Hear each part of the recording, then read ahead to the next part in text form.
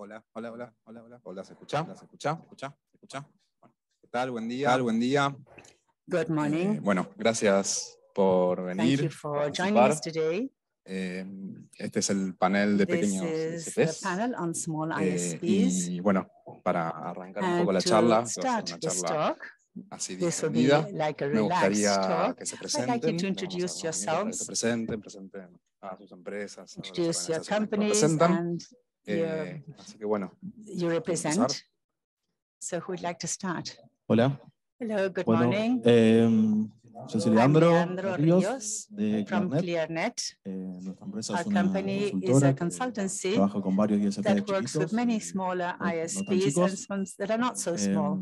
Bueno, Basically, básicamente, digamos, los we ayudamos en su help them operación in their diaria, daily a operations solucionar and to problemas, find a solutions, pensar en el futuro, think en about the cómo future and solucionar how to los nuevos desafíos face y the new bueno, challenges. charlar un And poquito maybe we de la can tell you experiencia about the que experience hemos we have had tenido y cómo fuimos and resolviendo how algunas we cuestiones. overcame some of the issues. Hola, buenos días. Good morning. Mi nombre es John I'm Guerrero. John Guerrero. Soy fundador I'm de una founder empresa llamada of a Wilcom en Chile company called y Wilcom adicionalmente Chile soy and also presidente de chair la Asociación de of Pequeños the Proveedores de Internet y Televisión en small Chile, obviamente. providers of internet and television Nosotros in Chile. venimos del We mundo WISP, from the Wireless ISP. wireless Ya ISP la gran world. mayoría de nuestra ha Most pasado a lo que es people have gone FTTH over to y FTTPH televisión and IP, IP en conjunto, television obviamente, con la together asociación with the y toda la association. negociación de And televisión all la the hicimos negotiation with en the conjunto, television así was que bien done entretenido como jointly. hemos trabajado nosotros. Eu sou Douglas Fischer, sou do Brasil. I am Douglas Fisher Eu from já trabalho Brazil. na área há 20 anos. I work in the field. I've been working in the Dedicado field for more ao than ramo de 20 roteamento de years. internet, acho que já tem uns 10 ou 12 work in anos the especificamente. internet routing. I think we have been for about 10 to 12 years não in tão that recentemente, mas field. estou numa empresa chamada Made And for IT. recently, and not so E a recently, gente I have been atende working for pequenos a company called Made provedores, for de IT. pequenos a We already grandes have provedores de some internet. small Inclusive em internet carrier providers, class, small to mas medium-sized. a grande maioria do nosso público são pequenos Most of our provedores. public, E o as que I nós said, are ajudamos eles small a fazer providers. é fazer as We escolhas assist them certas que permitam eles when crescer, making que the não, proper que de repente decisions quando that você will escolhe um allow them equipamento to pequeno grow. ou não So correto, when they choose te something that impede de might crescer no not futuro. be Isso the é um best, grande that limitador. might Acho que prevent esse é o future maior growth. So papel this could nosso. be a limitation. So that is the main role. Tenemos un orador We also have a desde speaker Bolivia, pero from Bolivia online. no sé si está. Is he there? Aló, buenos días. Bueno, muy buenos días. Mi nombre es Omar Ortiz. Soy de Potosí, Bolivia. Actualmente trabajo en la cooperativa de telecomunicaciones acá en la región. Empezamos como una cooperativa de servicios de telefonía fija, pero actualmente ya brindamos el servicio de Internet. Estamos ya con un despliegue de una red FTTH, así es que encantado de poder participar aunque a la distancia, pero presto para poder atender y compartir un poco de la experiencia que hemos tenido acá en la región. So we can now share with you the experience we have had in the region. Buenísimo, muchas Great, gracias. thank you. Bueno, me gustaría ver y contarles a los precedentes So de la gente que now, está online, I would un like to poco tell you de historia, de about cómo empezaron, con qué equipamiento, the qué background, tipo how you started, de what servicio type brindaban, si wireless, equipment, what type of service, whether DOCSIS, wires, ADSL, wireless, FTTH, etc. y a dónde están hoy día, si usan equipamiento de 400 GB, 100 GB, un poco de historia y a dónde estamos hoy. Part of your background, your history, infraestructura. and what type of infrastructure do you have today? Bueno, algunos clientes todavía son wireless. Some of our clients are still wireless. Muchos tienen Many todavía ADSL. have ASDL. La mayoría. This is the majority. Todos están migrando a All are FTTH. migrating to FTTH. Son variados, digamos, los pequeños. Some Algunos of the son smaller básicamente ones una única are persona just que hace todo. one person, they have a microchip. Y otros And then you que have ya empezaron a hacer who now started FTTH, doing FTTH. empezaron a cambiar They su started to change tecnología the technology they use. muy a partir el gran And the cambio se big dio más que leap nada con la took pandemia, place with the pandemic. donde estas So tecnologías these technologies dejaron por ahí de, o sea, empezaron a ser ya casi started to obsoletas, become digamos, ¿no? obsolete. Lo que te pide el So what cliente clients y cómo ask cambió for, what the customers wish to have, and el how uso, they digamos, use las personas has empezaron changed. ya People started a generar contenido en to sus generate hogares, content por at ahí home. necesitaban otro So tipo they de needed servicio. other Entonces, types of ahí services. empezaron todos That a is migrarse why a fibra, a everyone started FTTH, to y empezaron go a over to usar fiber, to equipamiento FTTH, que and started using devices dejaron por ahí ya los equipamientos that más chicos y made older pasaron a devices routers que obsolete. They started soportan ya using 10 routes that gigas, support 10 40 gigas gigas. or 40 gigas. Ese es un poco el So that is panorama more or en less the general. Después, situation. en cuestiones Now, particulares, specifically, hay por ahí there detalles, are some details. podemos ver alguna cuestión particular. Sí, fue una Now, this necesidad was a need de estos. Sí, fue una necesidad de estos that últimos arose años over the de past years cambiar sí in o the sí más que sense nada of lo que going eran las telefónicas, to other options. For las example, empresas de telefonía, Telefónica, the las telephone cooperativas, company, the pasar a cooperatives had to fibra, go over to fiber, más que nada porque la especially DSL because no cumplía con ADSL lo que did el not cliente comply with necesitaba what the y se le customers empezaron a ir required. a So they otras started empresas más going over grandes que to tenían otras larger soluciones. companies that Entonces, la offered other manera de solutions. So retener the a los way clientes to y seguir retain these con customers el and to negocio continue fue pasar a with the business FTTH was to go y over to tener FTTH, equipamientos y as well as to saltar. have Muchos tenían devices, por adequate ahí, devices. Many, for equipos example, had todavía de fase de Ethernet, pasar Ethernet ya phase allí o en devices, and realidad they a had to 10 go gigas. to Ese es un poco el 10 panorama. gigas. So that was more or less the situation. Bueno, Wircom como empresa As a nació el company, año my 2006. company began back in Partimos con enlace 2006. We inalámbrico started with en wireless link in 2.4, 2.4. donde hicimos enlaces con unos equipos established taiwaneses en links ese with tiempo porque el conocimiento de la tecnología inalámbrica era muy poco en Chile. wireless Y technology hicimos was not enlaces available in de Chile at 8 that time, so we kilómetros done donde 8 nos aplaudíamos y nos kilometer abrazamos porque nos daba links, and this 5.5 megas. gave us Entonces era 5.5 megas, so that extraordinario. was amazing at that time. Año Now, 2006, this was para que back in más o menos se hagan una 2006, so idea. that you have De an ahí, idea. año So 2008, then ya in empezamos a trabajar 2008, we started con working servidor with MikroTik en ese Microchip tiempo, que server, era, comprabas la which licencia, pero armabas tu you PC. purchase the license, but you set up your Y own empezamos PC. a trabajar con We started working with Cambium Ubiquiti, que en and ese tiempo Ubiquiti. Cambium Cambium era at that time Motorola. was Motorola. Año So in 2012 empezamos 2012, we a tener una then tendencia de consumo mucho started to mayor have a much y empezamos higher a consumption. investigar We y trabajar started lo que era to fibra óptica. study and research Nosotros the yo topic estoy a of 200 optic kilómetros al fiber. We're norte de la 200 capital en Chile, al kilometers norte de to the Santiago, north of Santiago, y the fuimos los capital primeros city of en Chile. desplegar We're the fibra first to deploy FTTH para la zona FTTH donde for yo the vivo. zone Año where I live. This 2014 was in empezamos a vender 2014. ya We fibra started óptica. selling fiber optic. Y el tema, como a todos, And de la like everyone pandemia else, hizo que the pandemic explotara led to el a kind of an consumo, explosion donde in the tuvimos que consumption. So we construir un had to data set up a center. data center. Empezamos nos quedamos con muchos recursos We porque kept many of the habíamos tenido la resources suerte de because we ganar were una fortunate licitación that this pública de was ancho a banda para public call for colegios bid for schools, for y bandwidth nos for quedamos con esa schools. ancho So banda cuando cerraron los we colegios. preserved that Entonces nos bandwidth convertimos en los when únicos en la schools closed zona down. So en we're tener the esa only ancho ones banda in the zone disponible who had that y se empezaron a acercar bandwidth. los otros ISPs So de other alrededor ISPs from the porque region lo came obligó a up to construir un us data and they center had to set up a y todo data esto center. siempre fue All manejado. this was managed. Nosotros no usamos Well, we Windows, por didn't ejemplo. use Nosotros todas Windows. nuestras All the plataformas son platforms are Linux Linux-based por un tema platforms. de And recursos for y reasons of después ya nos resources, and then acostumbramos we got used y to this. trabajamos siempre con MikroTik And we also y hace worked 2 with años Microtik. dimos el And 2 salto y hoy years en día ago, usamos Juniper we como core. we went by. A gente na nossa história, passamos Our justamente por history, coisas precisely, muito we went parecidas through com isso. very similar things. Provedores que são clientes Providers nossos. that are customers of ours. Eu estou apenas 2 anos na empresa oficialmente, mas conheço I've been in the os company 3 for irmãos que just são donos da empresa two desde years, muito tempo atrás. And clientes que eram clientes customers pessoais deles that desde were 2002, their own personal customers since 2002, and they rede sem fio em had 2.4. been Aí passou-se por aquele momento em que era impossível services, conseguir and then we estabelecer went through a canal, time when it was rede, impossible to establish a enlace channel 2.4 porque era muito ruído.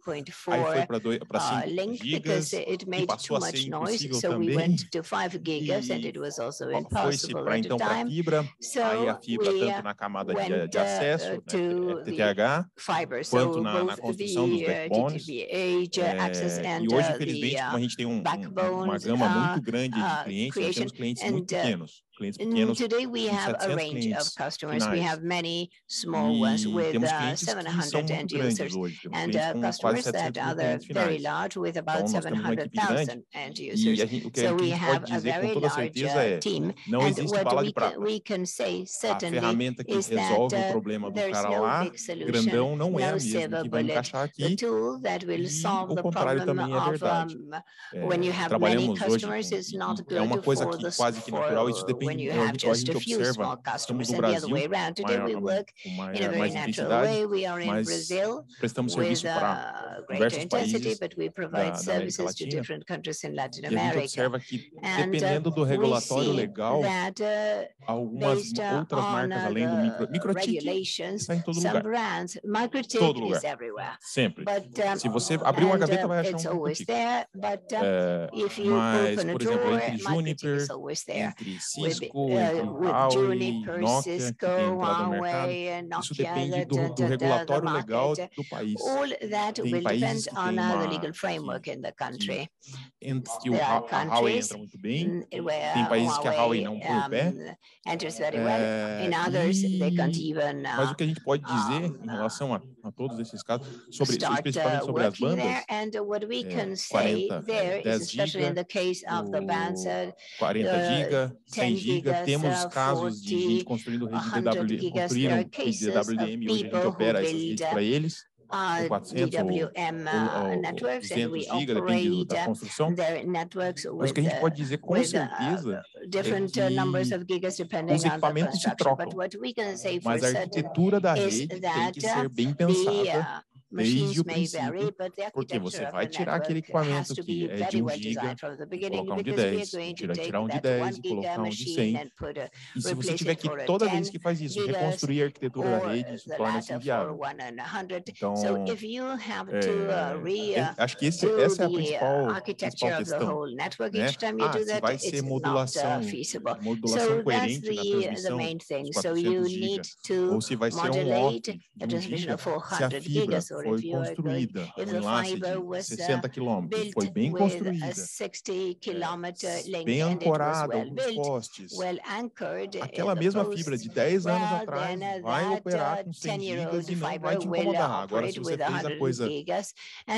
sem a devida dedicação, você vai ter problema com 1 giga, com 10 giga, com 40, done, then you're going to have problems with 1, 10, 40 gigas. That's always the case. Omar?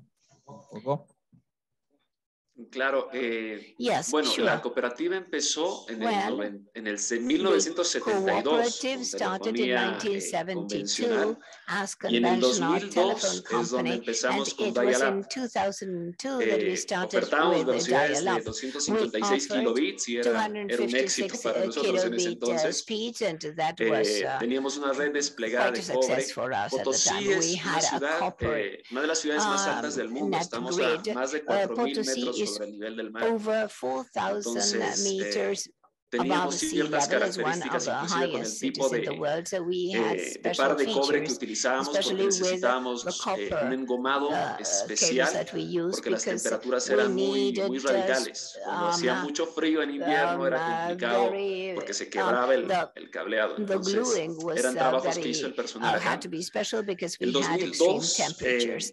In iniciamos con 2002, esto, pero we ya started this, con un corte de 1 giga. with a 1 Posteriormente, giga en el cut. 2019 Then es in donde empezamos ya 2019, it's when con un we proyecto started Gipon. with a Lo hicimos GitHub en zonas project. específicas. We did it Acá en in Potosí hay mucha minería, specific areas. entonces In Potosí, we empezamos have con a lot empresas of mining. mineras.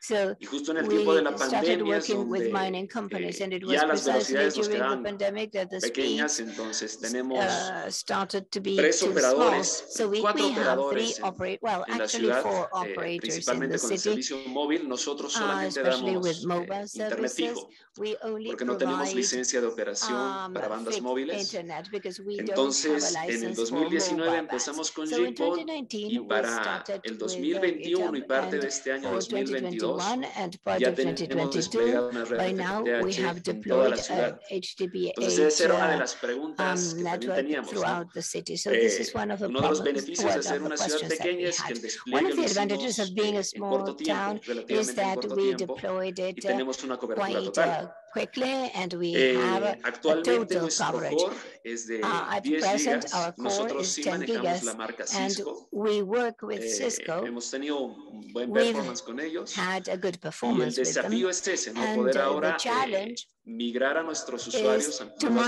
migrate velocidades to en our la red users FTTH. at Aproximadamente, other speeds nosotros ya at hemos migrado a un GTPH.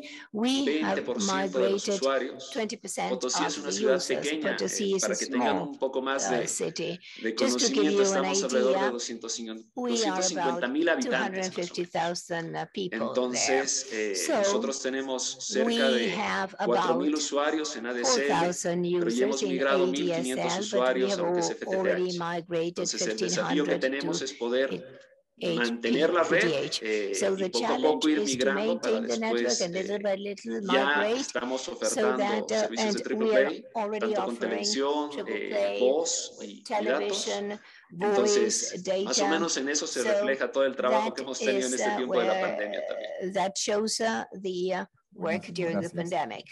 Y bueno, Thank un poco Well, juntando lo que hablaba recién Omar, una cosa in addition importante que to what dijiste vos, Omar que es said, cambiaron you los said hábitos something de consumo important. de los clientes. The Antes era solo bajar, consumption consumían patterns contenido, ahora changed. quieren In the subir past, they contenido. would only download Lo que things and look decía at Douglas, contents. pensar Now they bien want la red to desde el upload principio. it.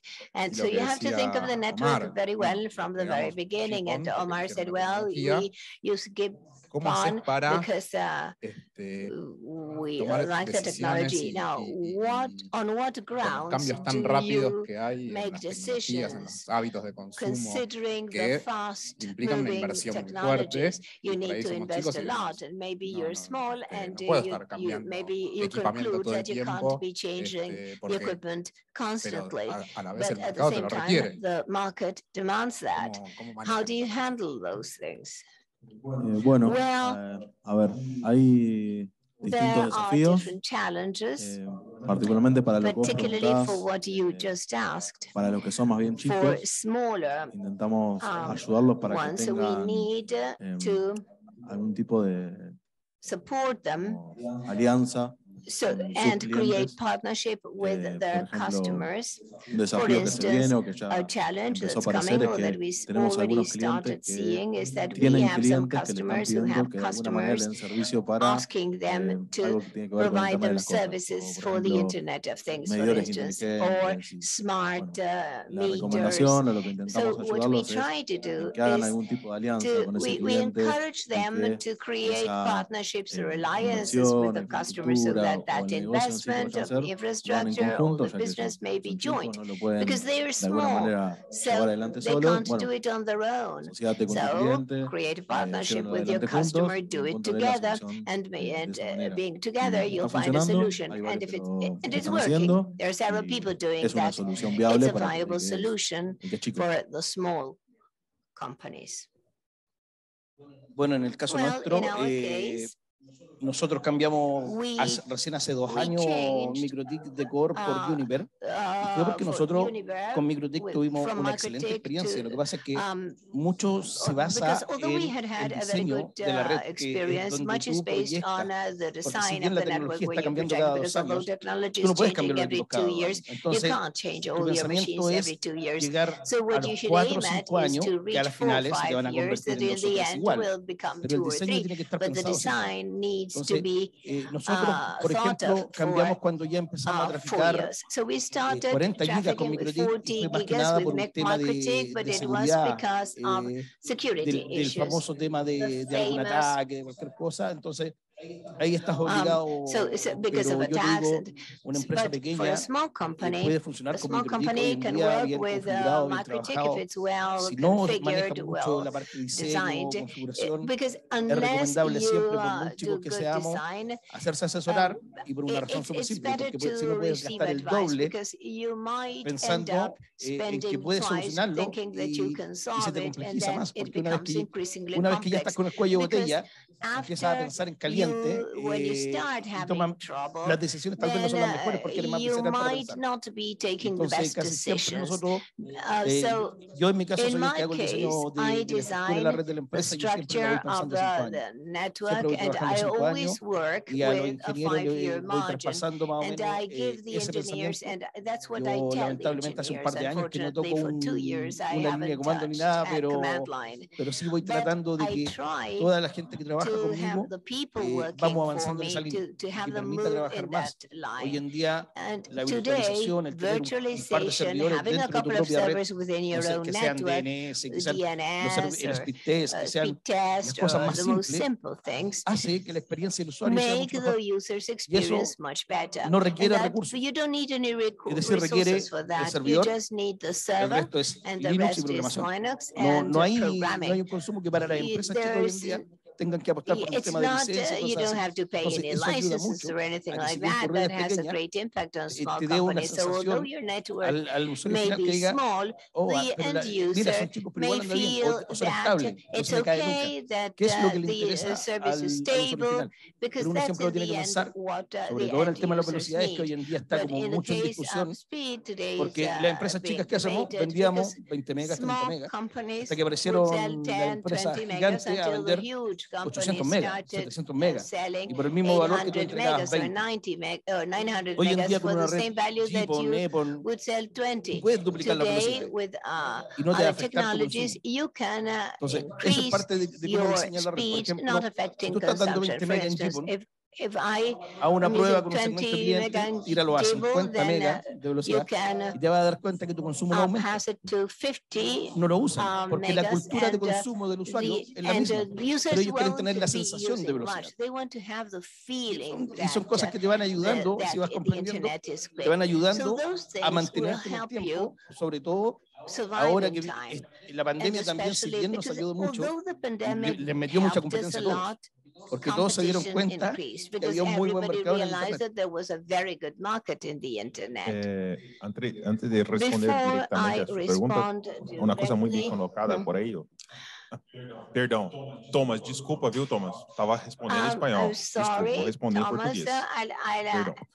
Antes de responder a pergunta, vou comentar o que ele colocou, que é a necessidade de ter uma infraestrutura básica de computação dentro do ambiente. Eu, sinceramente, do meu coração, sei que eu vou falar que vai gerar, as pessoas vão ficar com taxinha na cadeira, mas deveria ser quase que proibido o provedor de internet não ter um servidor de DNS recursivo dentro da rede. Porque o quanto isso afeta a qualidade, a experiência do usuário final é muito grande. Obviamente não é um DNS torto, tem que ser bem feito. Tem que ser bem feito, não pode ser todo estragado. Mas é muito, é a diferença entre levar 30 milissegundos para começar a carregar a página ou já bater na tela. E a experiência do usuário faz muita diferença. E aí, agora, respondendo a sua pergunta, tem um outro ponto. O que acontece? De novo, remetendo à arquitetura. As arquiteturas anteriores, o controle de banda sempre era feita integralmente em birras, no BNG. E a FTTH foi pensado para que o controle de banda seja feito lá na camada POM, no Jane, no DBA Profile. E o que a gente vê recorrentemente? As pessoas basicamente ignorando que isso existe, transformando a OLT GPON num grande hub e fazendo o controle de banda exclusivamente no BRAS. Isso faz muito mal para aquilo que você perguntou. Aí o cara tem 100 clientes numa POM e os clientes não conseguem alcançar a velocidade, não conseguem fazer uploads com grande velocidade, mas o BRAS está funcionando, mas o link não está atolado, e vai mexer, na verdade, é lá na ponta, lá perto. Ou então, um outro ponto de dor muito grande é o CPE. o roteador com Wi-Fi do cliente de baixa qualidade, que não alcança, não entrega a qualidade. Então, esses são os pontos que tem que ser. Então, ele colocou no começo, não é um único ponto. Você tem que pensar no CPE, você tem que pensar na GPON, na ONT, na GPON, você tem que pensar nos links G-Link, você tem que pensar no GPA, você tem que pensar no CGNAT. Desculpa, Jornete, CGNAT, Jordi, não fique bravo comigo. Tem que pensar no CGNAT, tem que pensar na em todos esses pontos, e cada um deles tem que abordar. Eu acho que esse é o segredo, né? Obrigado. Omar? Concuerdo con lo que decía Douglas, la importancia de ver la parte de la red, la parte del equipamiento y de llegar hasta la última milla.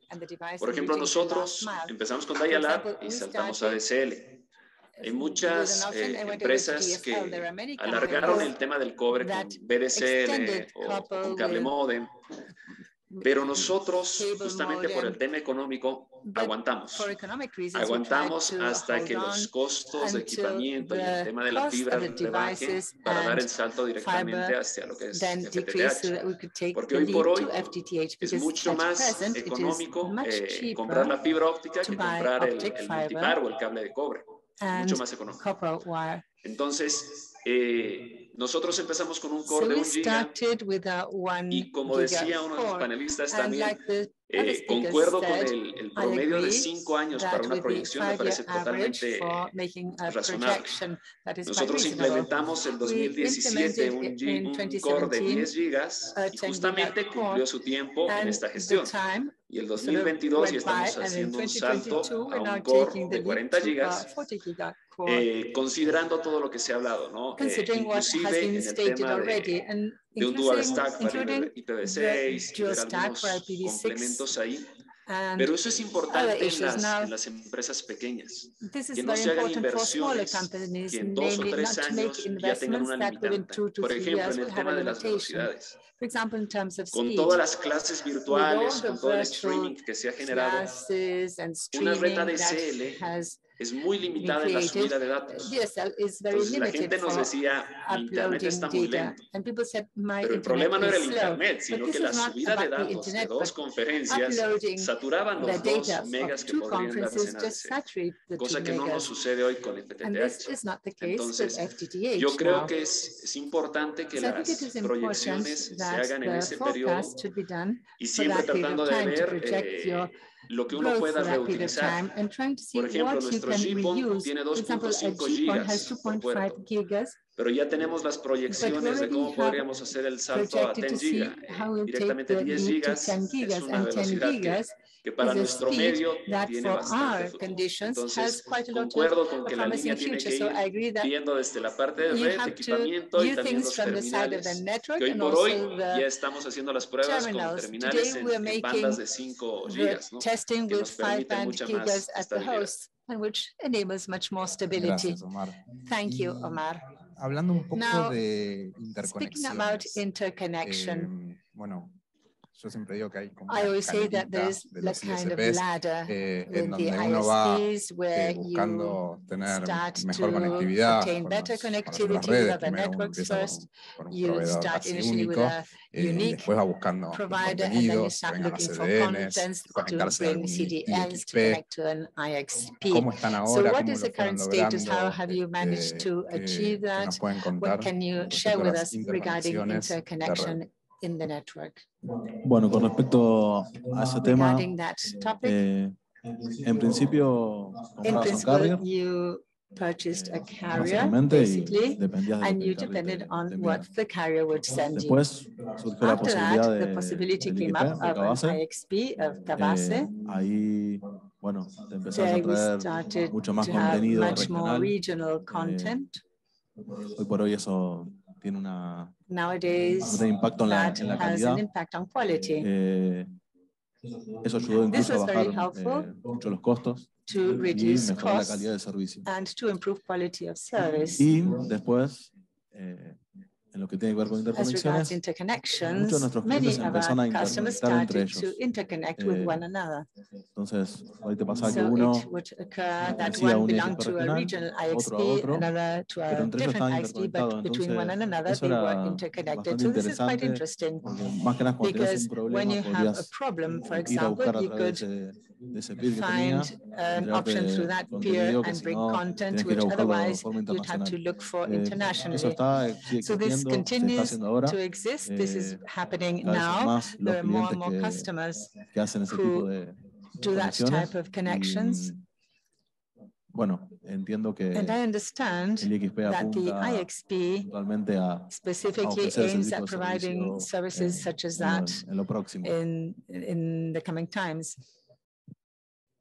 Bueno, en el caso de nosotros, me reía porque me acordaba de un amigo argentino que me decía que nosotros somos la grasa del bife, somos muy largos.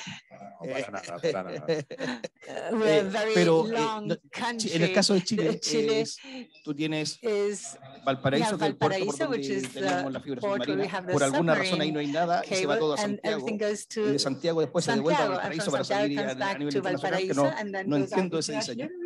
Pero hacia el sur de Chile tienes mucha conectividad. Estás hablando que tienes que haber por lo menos 8 o 10 operadores haciendo tránsito o transporte hacia el sur. Pero hacia el norte, que es la zona que estoy yo, hay 2. Y yo estoy a 200 kilómetros de la capital. O sea, no era una locura. En un principio nosotros lo que hacíamos era comprarle a estos dos, no les voy a hacer publicidad, no los voy a nombrar, a estos dos enlaces dedicados. Y revendíamos enlaces dedicados, que era lo que hacía casi toda la zona norte, o en el sector donde yo estoy en la zona norte. Pero, como bien decía él, al final, tú no sabes qué internet estás vendiendo. Te dicen que es una tasa 1 a 1, después te dicen no, era una internacional, no era 1 a 1, era 1 a 10, y después no, es nacional, no era 1 a 1 en verdad, era 1 a 4. Entonces, era un quilombo, como dicen los argentinos. Porque empezáis a perder la fe en el proceso. Y ahí, en el caso de nosotros, puedo decir que en un evento nuestro como asociación, nosotros presentamos a BIT en Chile, al primer IXP que se formó, y empezamos a empujar el tema. Y yo recuerdo que el cambio para nosotros fue notable porque, por ejemplo, yo tenía, para que se hagan una idea, 2 enlaces dedicados, uno de cada operador, porque tenía que tener un respaldo. Y pagabas por esos hermosos 200 megas, pagabas $5,000 por 200 megas.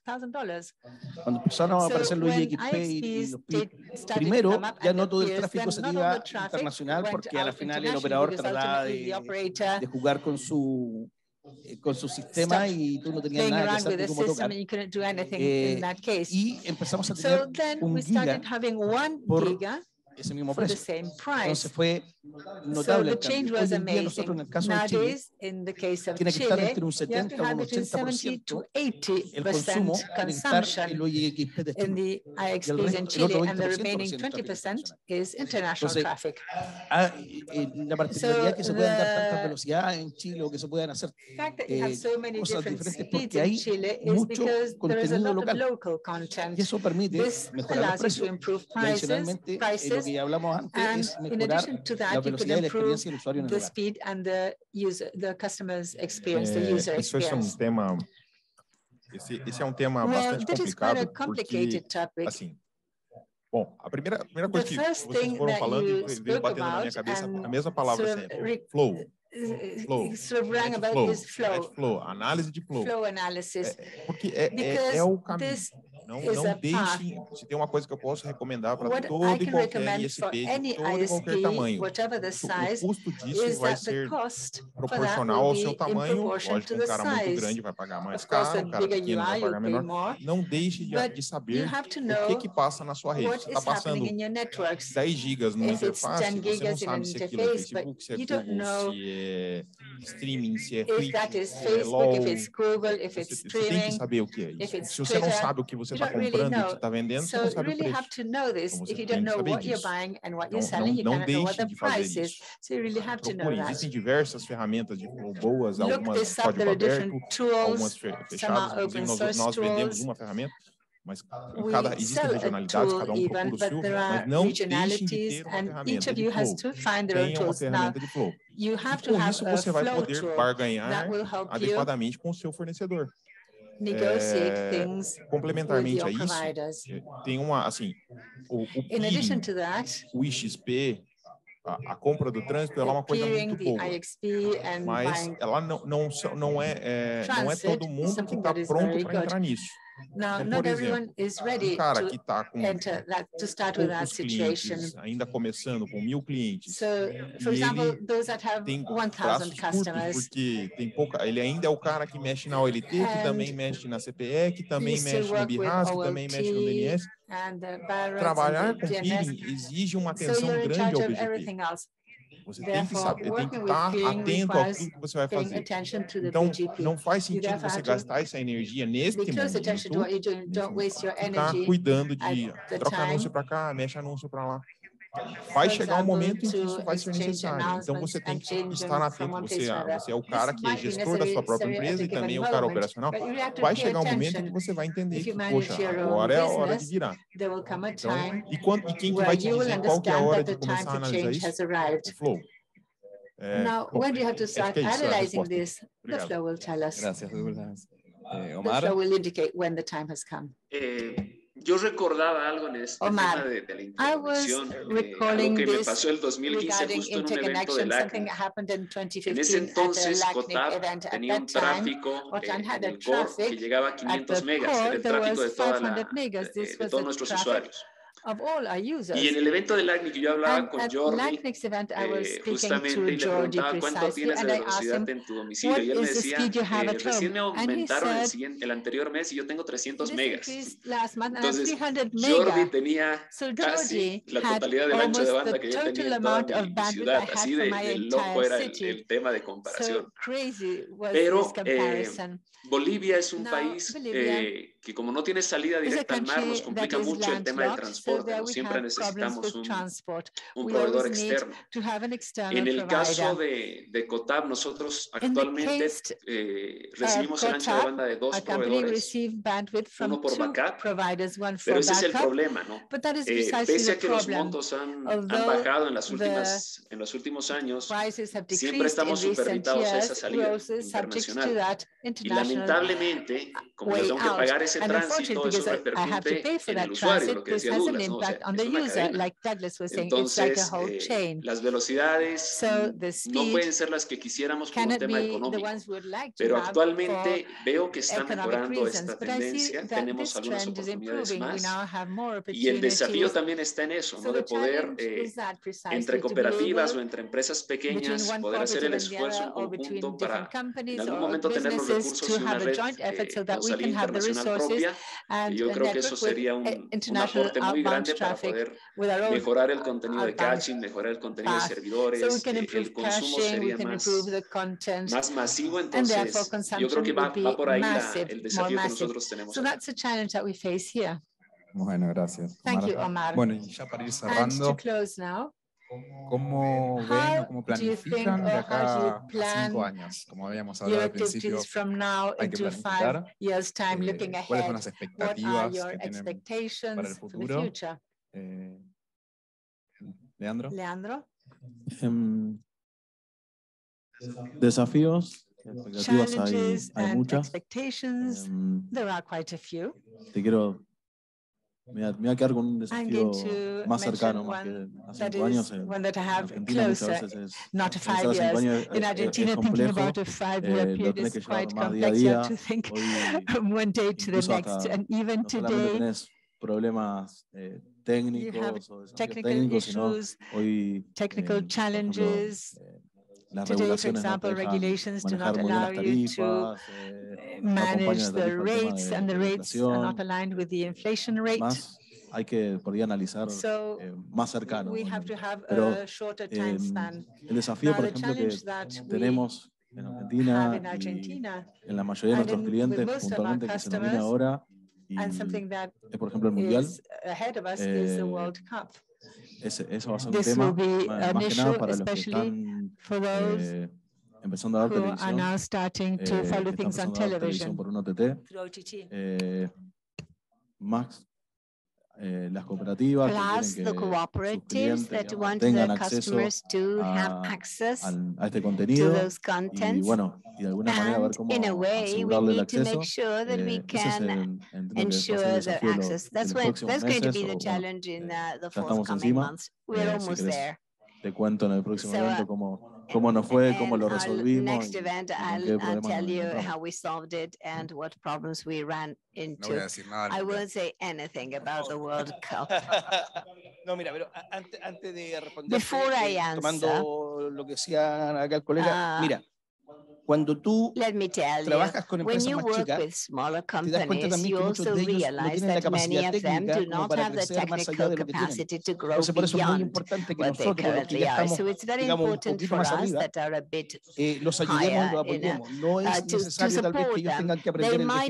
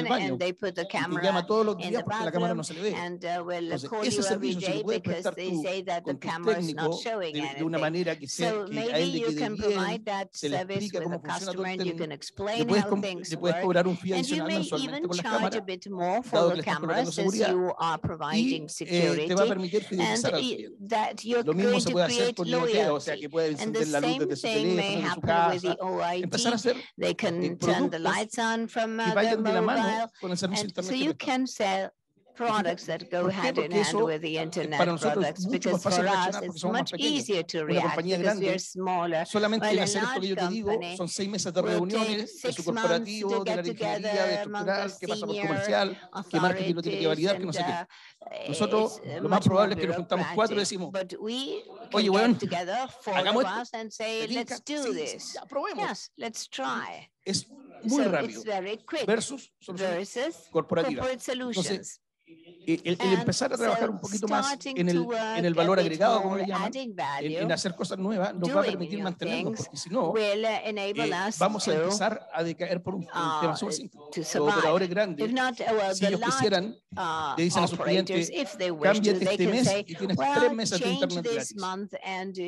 Y a ellos no les va a afectar el bolsillo. Pero a ti sí. Bom, antes da gente responder aonde que a gente vai estar daqui a 5 anos, eu queria dizer que eu não quero no LACNOG de 2027 estar falando que a nossa expectativa vai ser implementar IPv6. Espero que isso já não esteja mais no tópico. Essa é a primeira questão. E o que eu posso falar um pouco sobre isso, sobre o que eu vejo daqui a 5 anos, talvez é falar um pouco do que eu estou vendo acontecer no Brasil. O que a gente vende para o cliente? A gente vende conectividade. Há 10 anos atrás era Wi-Fi, wireless, aí passou para algumas foram para FAC, cabo, algumas foram para DSL, passou para DSL, agora é fibra. Aí algumas empresas no Brasil tem um contexto chamado MVNO, que são um compartilhamento de redes móveis, onde se vende como serviço. Isso eu acho que é algo que vai acontecer no futuro. Isso tudo você vai estar vendendo com uma única fatura para aquele cliente. Isso eu acredito que é o que vai acontecer verdadeiramente. E a criatividade e a flexibilidade, como você colocou, a rapidez dos pequenos em responder isso de uma maneira ágil, talvez seja diferente. Soluções como, eu não sei se chama, como tecnicamente chamam, mas eles chamam de phone, que é um Wi-Fi atender também outros clientes, Wi-Fi que se entrega no atender também outros clientes e coisas. Isso, porque inevitavelmente vai ser, um dos concorrentes é o 5G. Não no sentido de que o 5G vai ser a coisa salvadora, mas é um concorrente. Entendeu? É algo, então, de concorrente, vamos aproveitar aquilo e tomar para si e entrar na concorrência também. Eu acho que esse eu acho que é o futuro. Nós vendemos conectividade. Se vai por fibra, se vai por ar, se vai por satélite, se vai por... Não importa. Nós temos que resolver o problema do cara. Cobrar por isso. Nobody cares. We need to solve the person's problem, the end users, as simple as that. Concuerdo con el, y me quedo con esa palabra, ¿no? Valor agregado. Yo creo que uno de los desafíos que tenemos es de generar un valor agregado. Nosotros empezamos como una cooperativa de telefonía, pero hoy por hoy ya nadie usa la telefonía fija.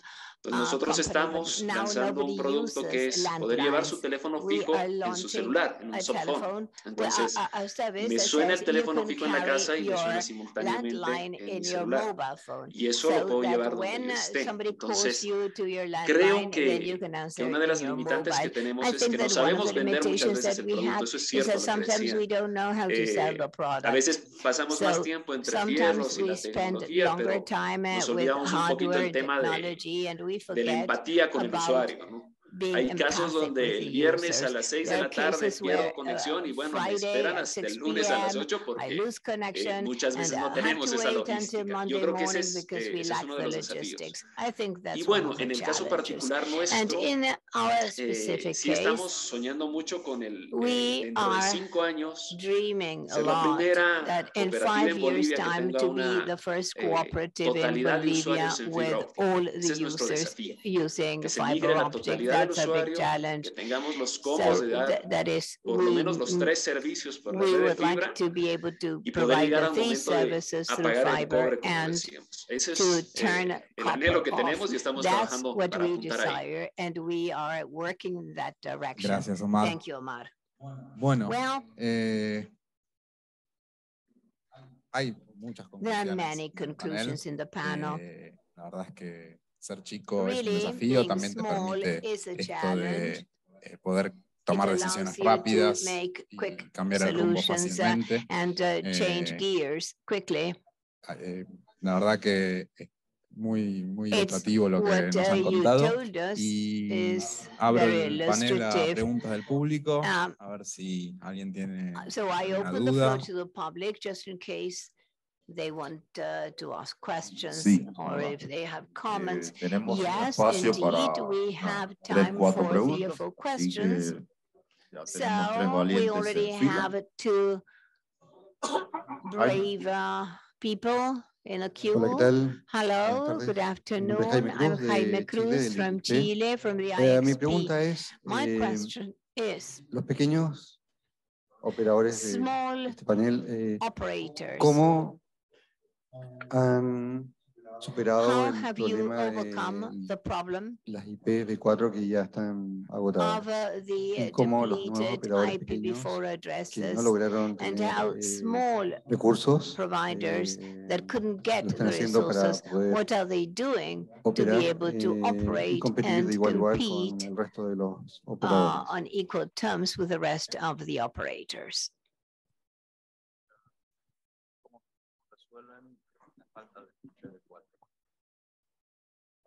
¿Puedo May I answer? Hay muchas maneras. Many ways. La primera son las técnicas. Primero de todo, first of all, si usted está hablando de resolver problemas de falta de IPv4 y no tiene IPv6, está errado. You are doing things wrong. Don't Hay que even pensar en start. implementar You need IPv6. to think of Porque, implementing ¿cómo voy a multiplicar IPv6? Because IPv4? how am I going to multiply IPv4? That's voy a not the ficar way. en la fila. I'm La going fila to hoy de stay 5 in the años, queue. mañana será de 6, de Today it 7, will no take you irá 5 más. years No, and tomorrow 7 years. No, don't think of it. Perdão às meninas da I'm tradução, sorry for the eu vou falar em português, elas going estão to acenando speak para mim. Portuguese, Desculpa, and my tá? apologies, Desculpa. my É apologies. porque todo mundo fala em espanhol, eu vou na onda. Tire isso aí você vai pensar nas técnicas complementares. Uma técnica que You have funciona to think of the complementary techniques, a technique that works reasonably well, é a mais adotada no Brasil, é o dual stack com CGNAT. Então você vai usar o CGNAT, aí você vai dosar a quantidade de portas que você vai entregar para o teu cliente, e se vai usar CGNAT do tipo prefixo, onde você tem uma quantidade fixa de portas, the prefix where you have a fixed number of ports, or using port allocation that is provided gradually, but the one that is not as popular is 464X-lat.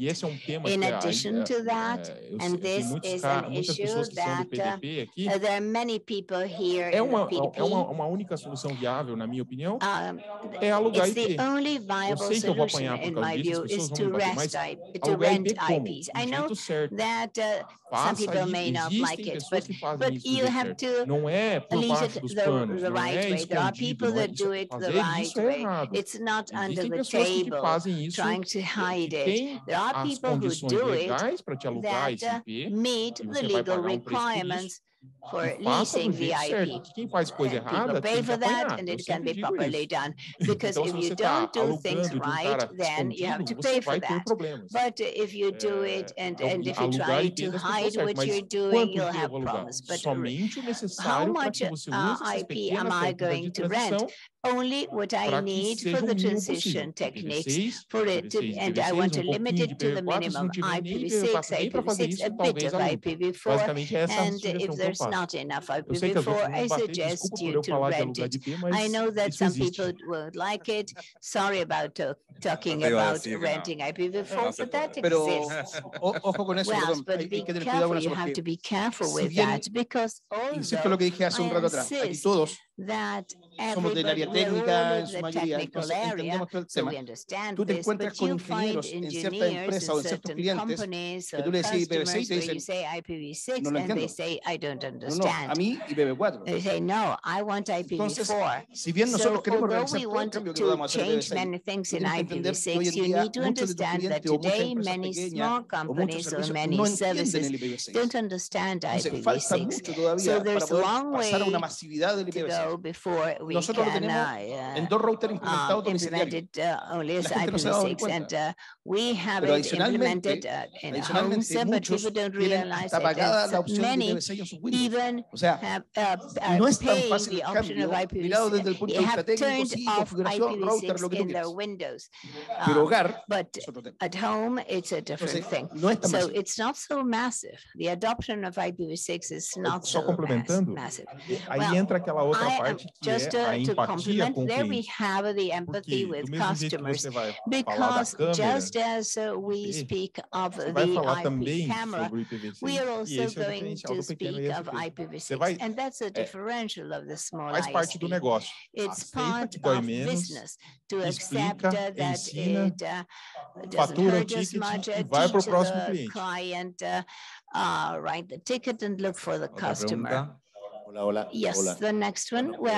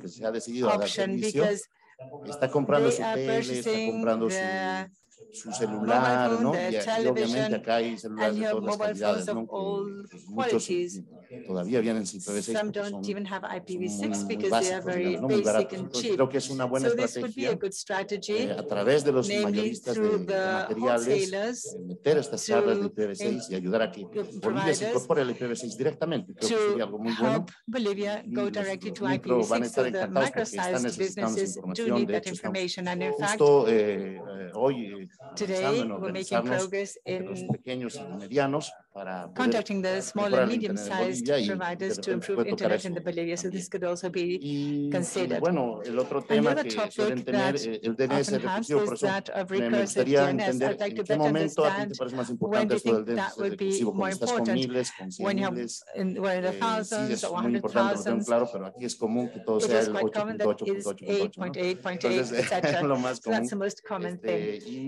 Y estamos en las escalas de velocidad de 20 megabits por segundo.